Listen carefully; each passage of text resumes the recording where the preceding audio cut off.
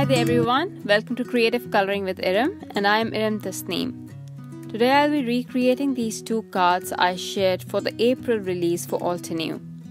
These cards feature the new Summer Garden paper pack, and this paper pack has gorgeous watercolor designs on the papers.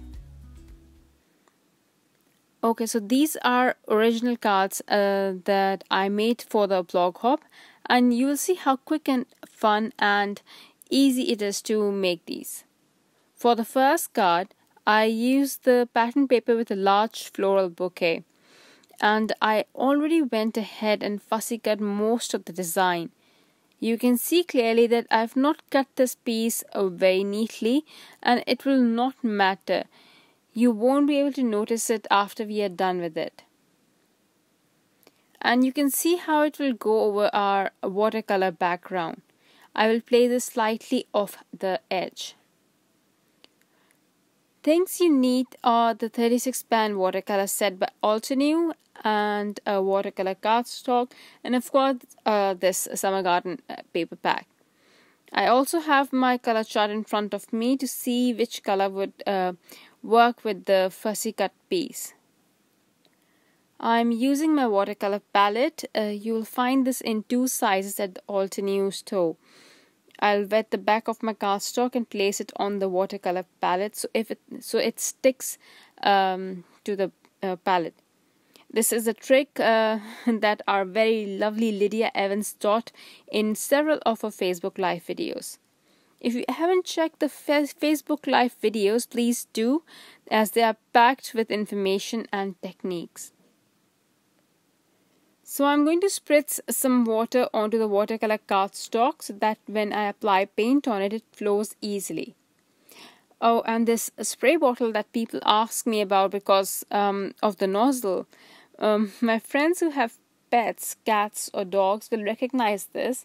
It is a flea spray bottle actually, and that I have thoroughly washed before filling it up with water. It's absolutely awesome, gives a very fine spray. I love it. Okay, so what I'm doing now is that I'm holding the fussy cut design in one hand and making sure where it will go, and then adding matching color to the background so that when I put the piece down, it looks part of the cardstock. The colors I'm going for are greens and one of the blues.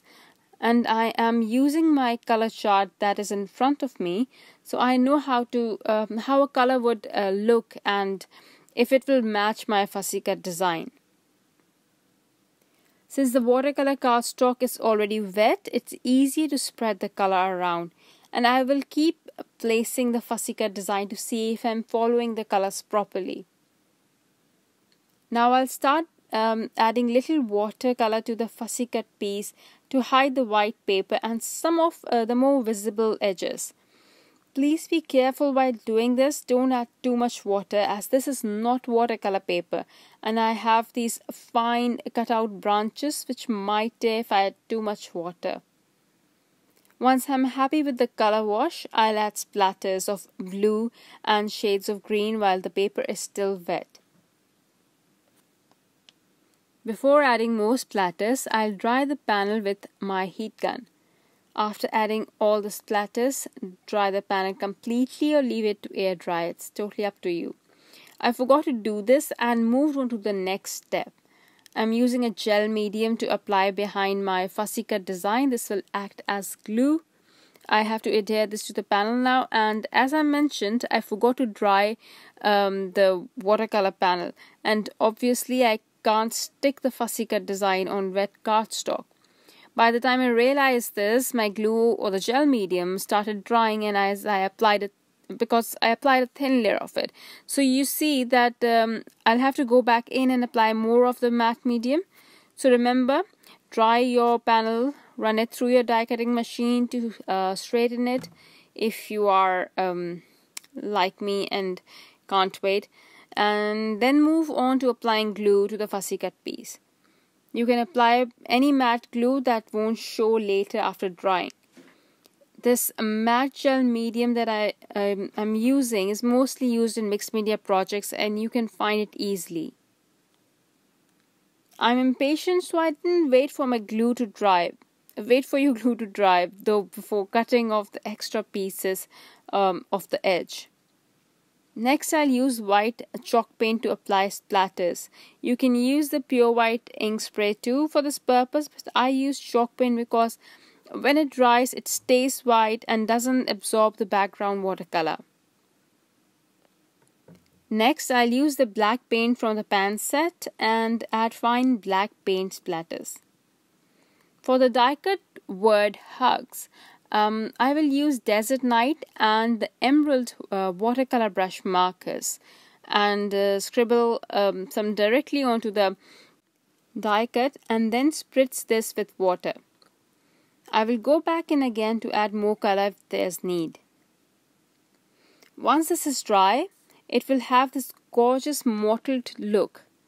I'll then use a plain off-white die cut and adhere it behind the watercolor die cut as an offset so it stands out a bit on our watercolor card front, just like it's done in the original card. For the second card, I'm going to trim the paper to 4 by 5.5 inches. This is my card size. You can trim it to 4.25 by 5.5, which is a regular card size. Again, I have my very handy color chart with me. Comparing that to the paper, I'll start adding color. I actually forgot for a second that this is not watercolor paper and I added a blob of paint. Don't do that. Use diluted watercolor. You can always add more if there's need later on. I'll keep adding matching colors to the paper. I'll add purple shades where there are purple wines, green watercolor where there's green, and so on. When I'm happy with the result, I'll use the same shades to apply diluted splatters. Once the panel is dry, I'll add fine black paint splatters, and all I have to do next is stamp the sentiment. I hope you enjoyed this coloring session and will look at your pattern papers with brand new eyes. I received so many emails to do a video for these cards. Thank you very much for liking them and can't wait to see you guys recreating these or new card designs. Please tag me or Altenew when you do share. Thank you for watching, everybody. Bye.